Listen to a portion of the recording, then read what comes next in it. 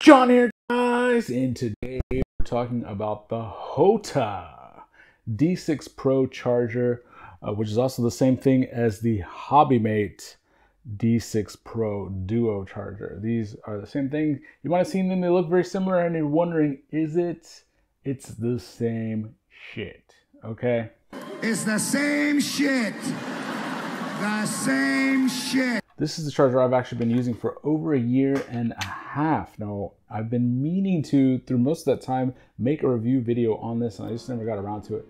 They kept sending me more chargers to review, and I was like, okay, I'm gonna make this one last because it is the best.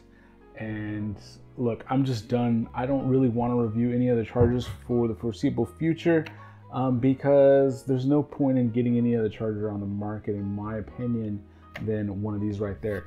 Now you might be thinking, oh, but I want to do parallel charging and charge like 500 amps at a time. No. Now some people do safely parallel charge their packs. They might want to charge 10 packs at a time. That's not me. I do keep my charging close. I do it in the garage in a metal toolbox in case anything should go wrong, but I don't sit there and stare at it the whole time.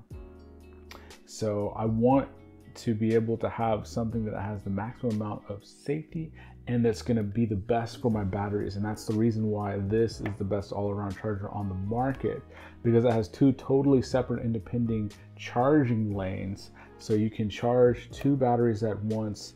It is not parallel charging, so you could actually charge a 4S on one side and a 6S on the other side. Totally convenient. The other really cool thing about this thing is it has an internal power supply built in.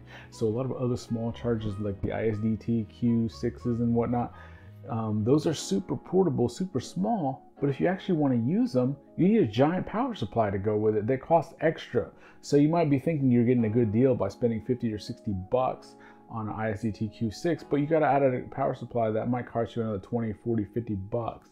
This has everything included. You can charge two at once. So it has that built-in power supply. It also has XT60 input so that you can charge from external voltage supply like a large power battery, or you could use something like this to charge up whoops. Another nice thing that it has is, see that on the top? This is an inductive charging circuit. So you can do something like put your iPhone on top when you're in the field, and it will not only charge your lipos, but also charge your phone at the same time, just like this. I've seen people doing that. It's a really nice feature, especially if you're out on the field all day at a race or a fun fly.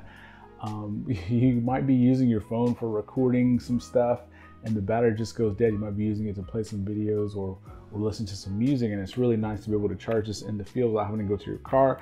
It has a USB output power here, and so you can also charge like your AirPods or any other USB powered accessories.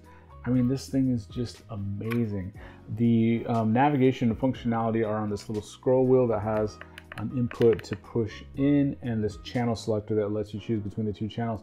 It has internal resistance monitoring to keep your lipos exceptionally safe, and this is one of the best balancing chargers on the market in my opinion. Now, as far as internal resistance monitoring and balancing, I would put the ISDTs and this on the same footing. They're equal. The price for this is about 110, 120 bucks. If you have dual Hotas, you're basically like FPV God mode. You can charge 4 batteries at a time. That's what I always do. These are so small, they fit in my pack to take to the field. So when I'm going for a race day, I have one of these. That's why I have the sticker on the side, because this charger became so popular that we would just have like 8 or 10 of these like laying everywhere on a race day. So I put this on there so I could tell which one is mine. Yes, I've had almost every charger on the market. A lot of people start with this cheap thing right here. This does not have very good balancing. A lot of people go with the big, what's that big tower looking thing called? The Venom. A lot of people go with the Venom. The Venom is basically just like multiple of this in one box. It doesn't have the new advanced features. It functions just like one of these 4-button chargers. So the balancing is not that great. I could never have my Venom chargers balance very good. And so if you want your batteries to last the longest time and you want them to perform the best, you want that really good balancing on there. And this balances the cells perfectly. Much better than something like this or the Venom, in my opinion. Like I said, if you already have an ICT, I feel like that feature performs the same on both of these, but I do like how small the footprint is and that you have 2 charge lanes. I really did not listen when I got into the hobby when people suggested to buy a quality charger. I wanted the cheapest charger possible. I didn't care about charging one at a time. I just wanted to spend the least, and they would break, and I'll get another one and it would break, and I'll get another one and it was just junk.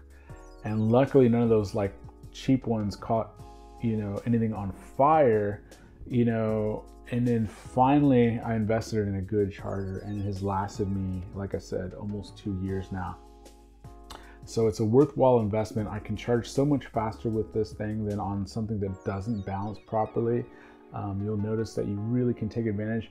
I usually charge my batteries at 2C or 1C. This also has a really good feature for discharging your batteries down to storage voltage. So if I go out to a fly day and there's a bunch of batteries I didn't get a chance to fly, it can discharge 2 at a time. Now it does that much more slowly, of course, but it is nice that you can kind of put it on there.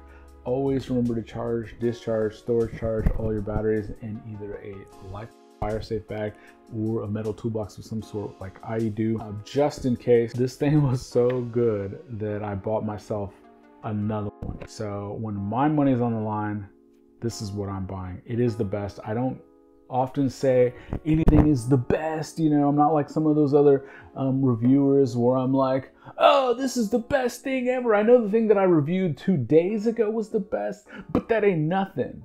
This shit right here, this shit right here, this is really the best. No, I don't do that. There's gonna be somebody in the comments that says like, but I want to be able to charge my batteries at 30 amps so I can charge a 6S pack in like 30 seconds. Yeah, I don't feel safe or comfortable doing that. I charge 2C, that's it. You know, I think that there is oftentimes a right product for a right customer, but this is one of the few times when I could say pretty much across the board, this is the best option for probably 80% of us. Thanks, guys.